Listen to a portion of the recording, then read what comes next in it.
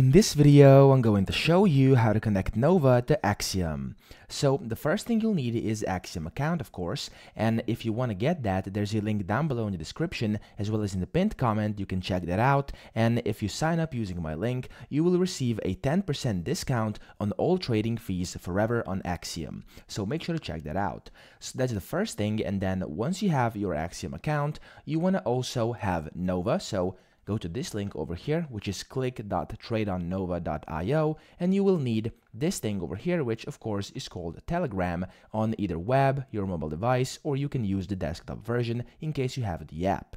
So the first thing you then want to do is, of course, going to happen in Nova. And you want to go to this link, as I said, click.tradeonnova.io, and from here, you want to click download for Chrome. This will take you to this Chrome web store, and in here you want to add this to Chrome. It's basically an extension, and you want to click add extension yet again.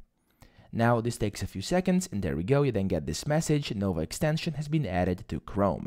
Now you want to close this down simply, and you can leave this page, and now you can see it says connect Telegram on this exact website once you come back. So just click connect Telegram, and it will give you this prompt. You can then either start a bot. So if you have Telegram installed on your computer, so the desktop version, you can click start bot. But if you just have the web version, you can click open in web.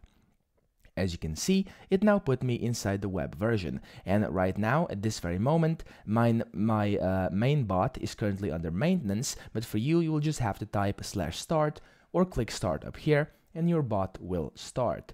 Now, if this happens, just use one of the bots it suggests. So for me over here, as you can see, I'm using the second bot now because the first one is simply under maintenance.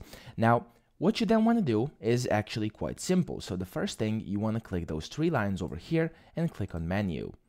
Inside menu, you want to click on wallets, and in case you haven't created a wallet inside Nova yet, you will have to create one. It's very simple. Just basically click create wallet over here, and it will create a new wallet and give you detailed instructions on how to do it. It's very quick. And after you have your wallet, you want to click export private key. And then to see your private key, you want to click the name of your wallet. So for me, it's wallet 1.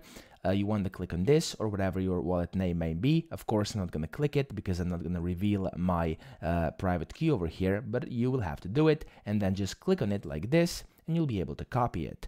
Now, once you've done this, we're going to go ahead and go to Axiom. And the way you do this is, of course, by the link in my description, as I just told you earlier. And from here, you want to click on your account, top right, and click on account and security. In here, you want to go into wallets and click on manage wallets.